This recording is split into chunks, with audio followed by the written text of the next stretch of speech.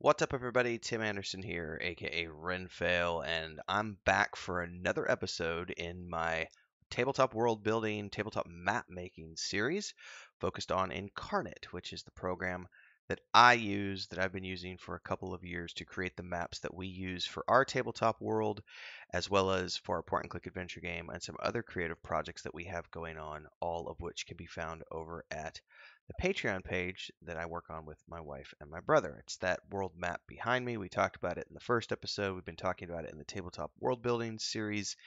And today we're diving into the next section of Inkarnate tutorials, which is what's the difference between a free version of Inkarnate and a paid version? And does it matter to me? Do I need to be worried about it? So we're going to go straight to the fact page for this one because they have it laid out in a very easy to read format. Payments and subscriptions. What's the difference between free and pro versions? The pro version unlocks more map styles and enhances those available in the free version. Here are the main differences. Once you go paid, you get a wider selection of additional high definition stamps, textures, and fonts. You get access to all the regular art updates that they do. You get access to all the new tools and features that aren't available in the free version. Here's the one that's most important for me. You get commercial use of the maps created within Inkarnate, i.e. the ability to sell maps, as well as do commissioned work and etc. And the other one was this, exporting maps at a high resolution with stunning quality up to 8K resolution with the Pro plan compared to the 2K version for the free version. And then, of course, you also can upload your own custom art for use alongside Inkarnate art if you are on the paid plan. It's basically just the difference between doing it for fun and for you, and the difference between doing it for a public space where you're going to be showing your work off to other people or selling your work to other people because you want your public work to be absolutely the best quality possible. So getting that pro version is well worth it for that. Um, Now, I don't remember, does it say here? I don't remember how much it costs to actually um, go on to the pro version, but I want to say, oh, yeah, here it is right now. $25 a year. Hang on, I'm reading here. What's the difference between the two plans? Both plans provide the same tools and options. The only difference between the two pro plans is that the monthly pro subscription plan is paid monthly and the average annual pro plan is paid annually. Most of our users choose the annual plan because it's $35 savings per year. Yeah, I'm on the annual plan because it's 25 bucks a year. So, okay, so it's $5 a month. Um, as of this recording, $5 a month if you go with a monthly subscription, or you can do $25 for the whole year. I went for 25 bucks for the whole year because it's like, $2 a month, a little bit more than that. And I get access to, and we're going to go look at this now, we're going to get access to all of these amazing stamps over here. So here's looking at all of these stamps. And also, you got to understand one of the things that I love about this fact is that as this I've been a subscriber now for 2 years, and just in the 2 years, I told somebody in my first video, I said, in the 2 years since I've been a member, they've released something like 6 or 8 different additional asset packs since then, which is just insane to think about. So let me go ahead and minimize this real quick. I'm gonna have to move this over so that everyone can better see what we're looking at here. So you look on the left-hand side here, we've got, these are the map styles as a pro user. Fantasy battle maps, hang on here. And it might take a minute to load because I've got all sorts of internet stuff in the boonies where I live.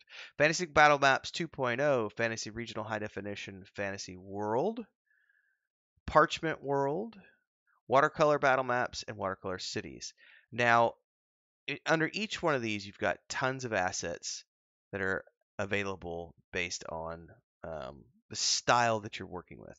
But the important thing is like the high definition components, like Fantasy Regional High Def. If you go back to the fact page, these are only available to the pro users.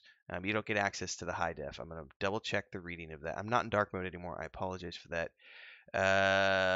Yeah, additional high definition stamps, textures, and fonts. So like all these high def ones are the ones you get access to when you're paid.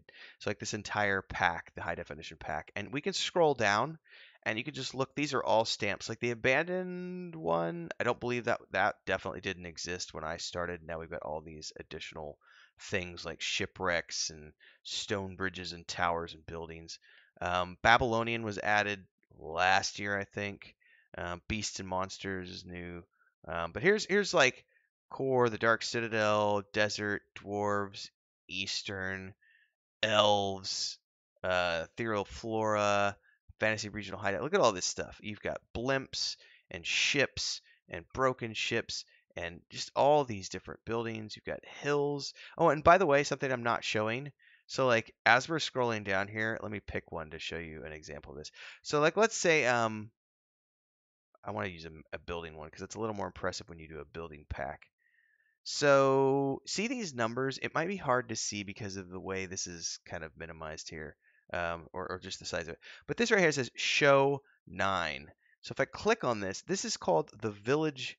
It's a village asset pack within the Fantasy Regional High Def, right? So if I click on this, um, oh, hang on, I didn't mean to do it like that. Let me go back to this. If I click show, boom. You see how it expanded and suddenly I could see all 9 of the buildings that are within that particular asset pack. So I can get a look at all the buildings that I might be able to use on my map when I'm going through looking for things. The next one over has 8, so we can look at the 8 that are available under that one. Going down over here, this one has 8 different buildings that we can see. This one has 8 different buildings that we can see. So we can go through here and you'll find this one, like this one, statues. There's 16 different statues that you can choose from. And you'll find that throughout these asset packs as you dig down. Like here's these dragons. There's different types of dragons, different colors of dragons, different types of dragon bones that you can put into the environment. So, getting down in here, like the sand dunes, different types of sand dunes that you can use, lots of different things. Go in here and look at the cavalry. There's 12 different types of cavalry. Again, it's not just about the actual asset pack combinations, but going down into each individual asset pack and finding that those can be expanded upon as well.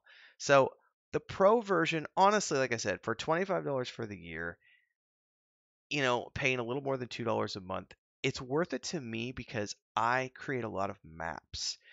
For our prequel module alone, there's 24 maps in that, and Chris and I are currently working on the first story arc for season 1, and I've completed. I don't know how quickly it's going to show those maps here, real quick. So let me see if I can go back to my art. Excuse me, not my art. Go back to my maps. So these are some of the maps that we've created. You can ignore the Byra Brewery. I imported this map, and we're going to be talking about this in the tutorials section as we get deeper into this. With that the Beira Brewery is someone else's map. And the reason I import it in here is because you can go look at other people's maps and you can clone. Some people allow you to clone their maps. Now, you can't sell those maps because they're someone else's. But what you can do is you can clone it and import it into your library. And then I can break that down and say, how did they build their tavern? So this is what I'm doing here. If you look at this brewery, then you look over here, I've got the Badger Brewery, and what I'm doing is I've been working on the Badger Brewery. I haven't worked on it in a few months. You can see here, last worked on 4 months ago. It's been a little hot minute since I worked on those maps because I've been doing writing.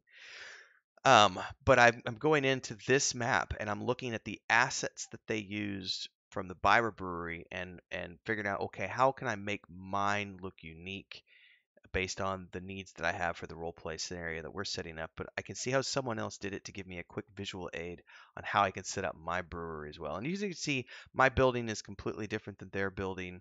The only thing that might be similar is we used the like the horseshoe river thing. But then going over here, I've got the Laughing Badger Tavern and Inn, first floor and second floor. The first floor is all the tables and everything else, and the top floor is the beds. Then we've got the city of Forkland itself.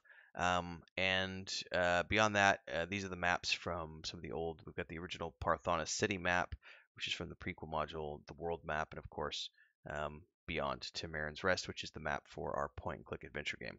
So as we get deeper into this, I will probably end up creating another, because the maps are the last thing I do. Literally, the last thing I work on when I'm doing any of the modules is the first thing is I got to get all the content written. Once I've got all the content written and I see all the branching adventure paths that can be taken, I can then go back and go, okay, I need maps for these things. And then I just make a list. And each map will have POIs associated with it. So if it's a city map, I need these 20 POIs. If it's a dungeon map, what's going on in the dungeon? Well, it's got to have, if there's a story thing that they have to have in that dungeon, like an entrance and an exit, and then what's the story reason they're there in that dungeon. But then from there, I can break it back and say, what are the optional side things that could happen based on the module? And then I have to put those into that map as well, so that if the DM or the players choose to go and do those optional pieces of content, then that's laid out in the map as well. And I can't know any of that until the story is written and the outline is done and all the content is there, so that I can then go pull that content apart and get a better idea of what maps I need. So, in any case, hopefully that answers the question for all of you out there, the difference between the paid version and the free version of Inkarnate. Like I said, free version, 2K maps, and you don't have access to all the maps or the high definition um, stamps, and you can't export, like I said, at 8K. So if none of that matters to you and you're just using it for your homebrew, for your friends, it's still a great tool. Even the free version is freaking amazing.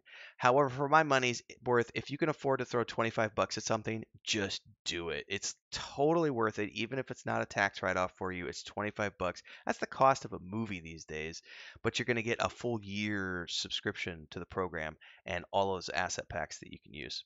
So anyway, that's my take on things. Hopefully you enjoyed. If you did, don't forget to like, subscribe, hit that bell icon so you never miss an update, and please support if you can.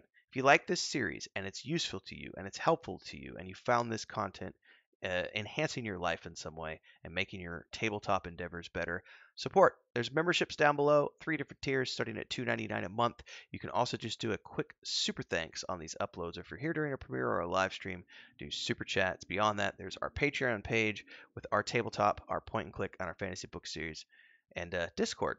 All the links are down there. So see everybody next week. Until then, stay safe, stay healthy, happy gaming. Peace.